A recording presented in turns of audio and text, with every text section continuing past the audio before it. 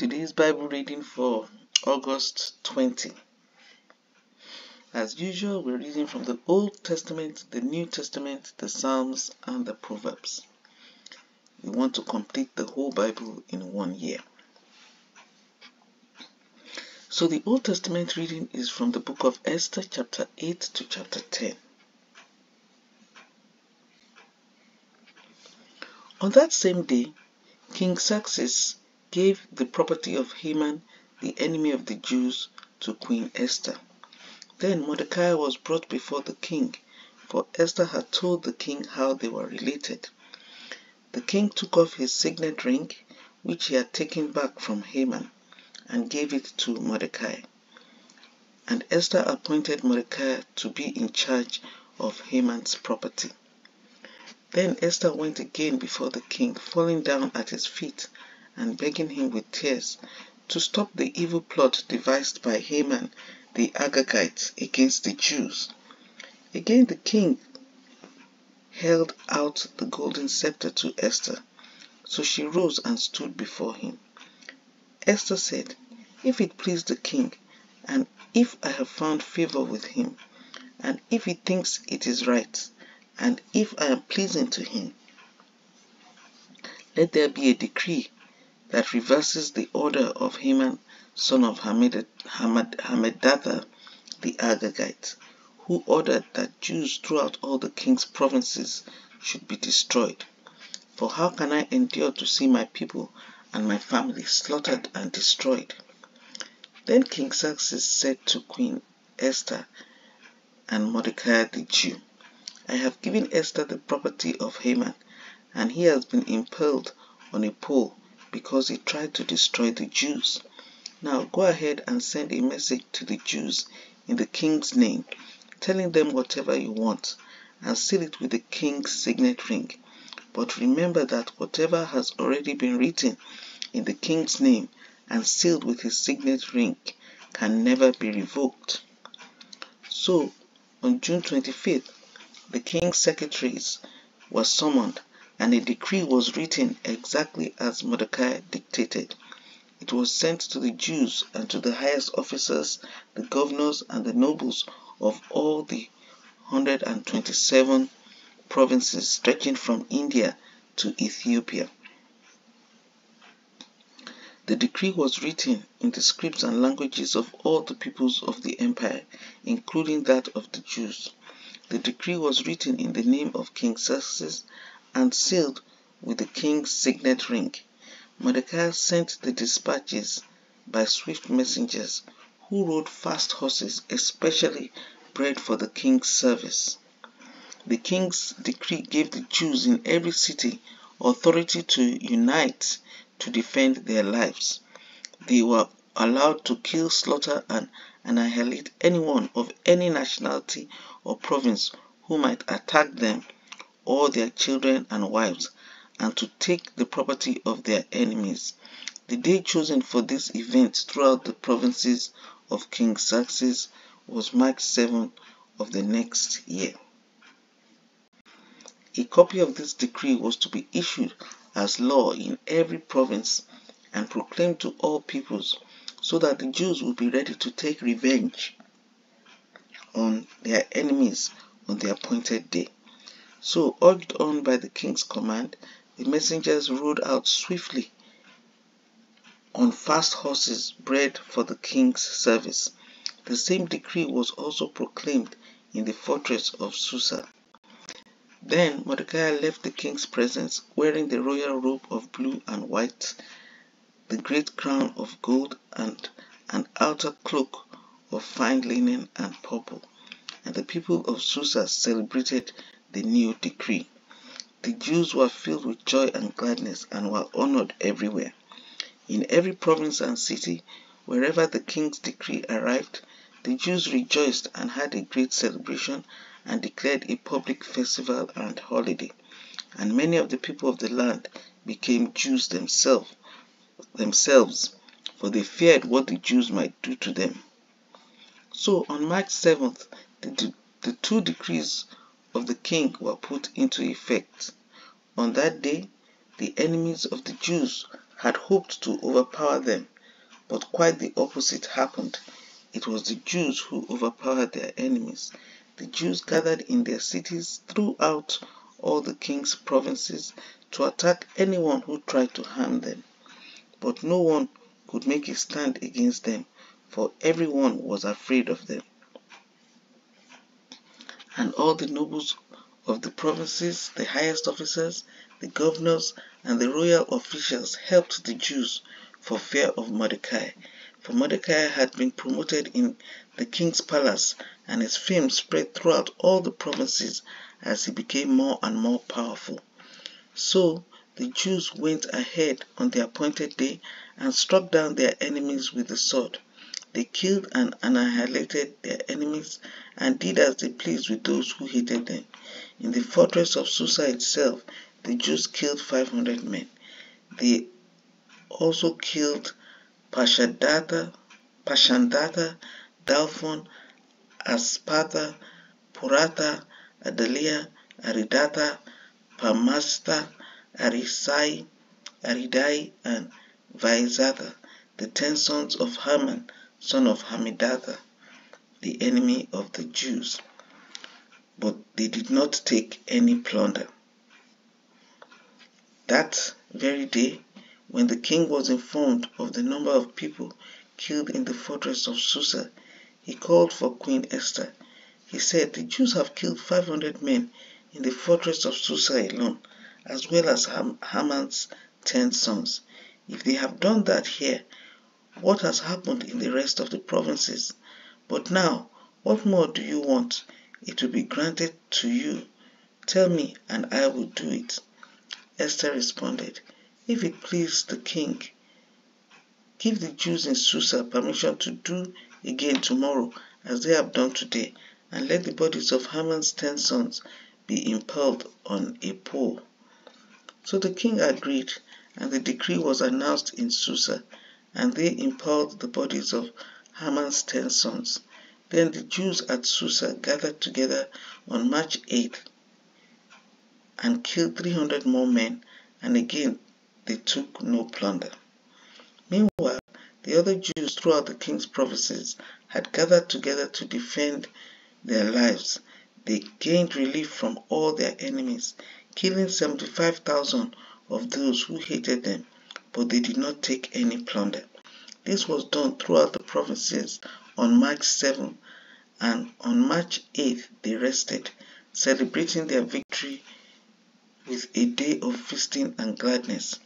The Jews at Susa killed their enemies on March 7 and again on March 8, then rested on March 9, making that their day of feasting and gladness. So to this day, rural Jews living in remote villages celebrate an annual festival and holiday on the appointed day in late winter, when they rejoice and send gifts of food to each other. Mordecai recorded these events and sent letters to the Jews near and far throughout all the provinces of King Xerxes, calling on them to celebrate an annual festival on these 2 days.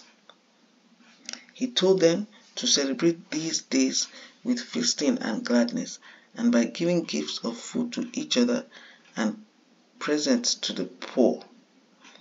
This would commemorate a time when the Jews gained relief from their enemies, when their sorrow was turned into gladness and their mourning into joy. So the Jews accepted Mordecai's proposal and adopted this annual custom.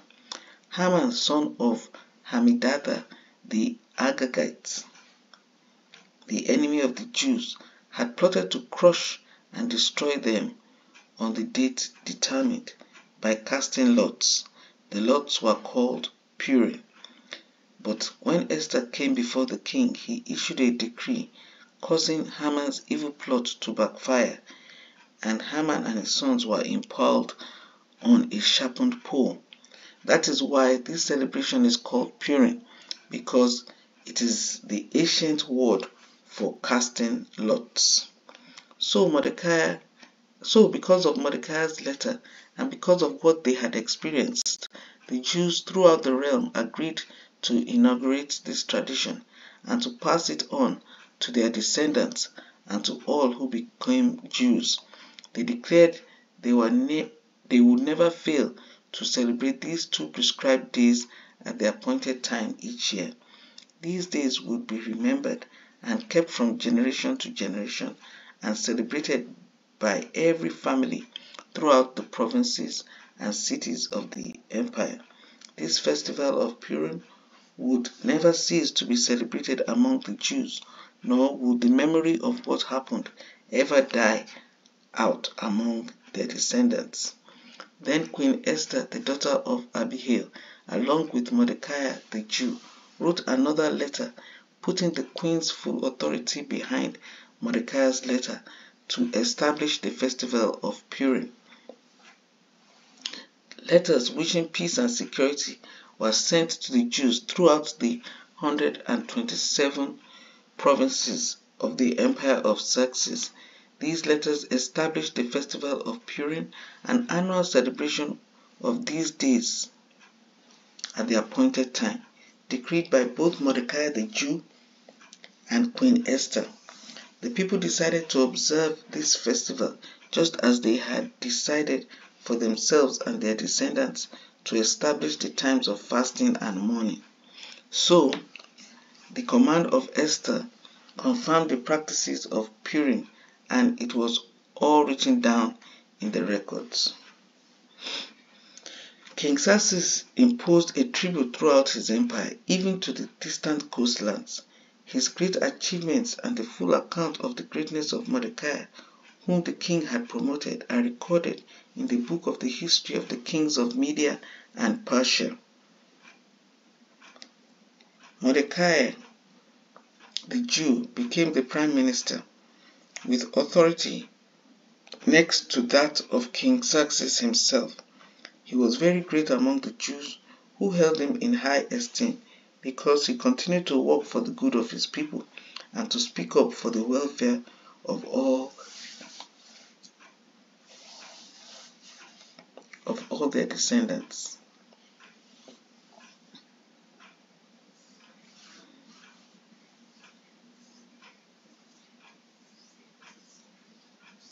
So that's the end of the reading of the Old Testament. I think this is still celebrated even up to now, in 2024. Yeah, in this century, I think they are still celebrating that day.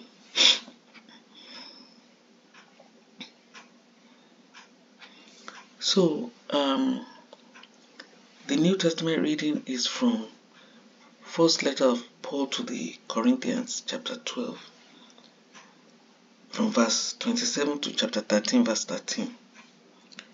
All of you together are Christ's body, and each of you is a part of it. Here are some of the parts God has appointed for the church. First are apostles, second are prophets, third are teachers, then those who do miracles, those who have the gift of healing, those who can help others, those who have the gift of leadership, those who speak in unknown tongues. Are we all apostles? Are we all prophets? Are we all teachers? Do we all have the power to do miracles? Do we all have the gift of healing? Do we all have the ability to speak in unknown languages? Do we all have the ability to interpret unknown languages? Of course not. So you should earnestly desire the most helpful gifts. But now, let me show you a way of life that is best of all. If I could speak all the languages of earth and of angels, but didn't love others, I would only be a noisy gong or a clanging cymbal. If I had the gift of prophecy, and if I understood all of God's secret plans and possessed all knowledge, and if I had such faith that I could move mountains, but didn't love others, I would be nothing. If I gave everything I have to the poor and even sacrificed my body, I could boast about it. But if I didn't love others, I would have gained nothing. Love is patient and kind. Love is not jealous or boastful or proud or rude.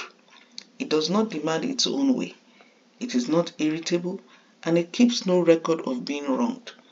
It does not rejoice about injustice, but rejoices whenever the truth wins out. Love never gives up, never loses faith, is always hopeful, and endures through every circumstance. Prophecy and speaking in unknown languages and special knowledge will become useless, but love will last forever. Now, our knowledge is partial and incomplete, and even the gift of prophecy reveals only part of the whole picture. But when the time of perfection comes, these partial things will become useless. When I was a child, I spoke and thought and reasoned as a child. But when I grew up, I put away childish things. Now we see things imperfectly, like puzzling reflections in a mirror. But then we will see everything with perfect clarity. All that I know now is partial and incomplete. But then I will know everything completely, just as God now knows me completely. 3 things will last forever: faith, hope, and love. And the greatest of these is love. So that was the New Testament reading. Now from the Psalms, Psalm 37 verse 1 to 11, a Psalm of David. Don't worry about the wicked, or envy those who do wrong. For like grass, they soon fade away. Like spring flowers, they soon wither. Trust in the Lord and do good. Then you will live safely in the land and prosper. Take delight in the Lord, and He will give you your heart's desires. Commit everything you do to the Lord. Trust Him, and He will help you. He will make your innocence radiate like the dawn, and the justice of your cause will shine like the noonday sun. Be still in the presence of the Lord, and wait patiently for Him to act. Don't worry about evil people who prosper, or fret about their wicked schemes. Stop being angry. Turn from your rage.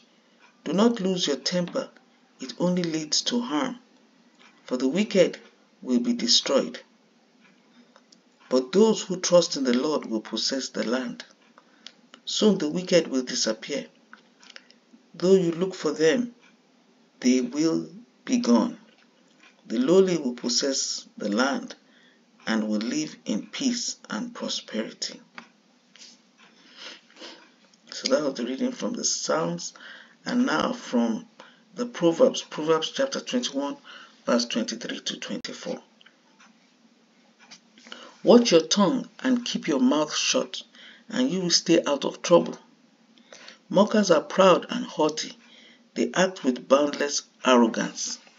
So that's the end of the reading for today, August 20. May the Lord God Almighty bless the reading and hearing of His word in Jesus Christ's name. Amen.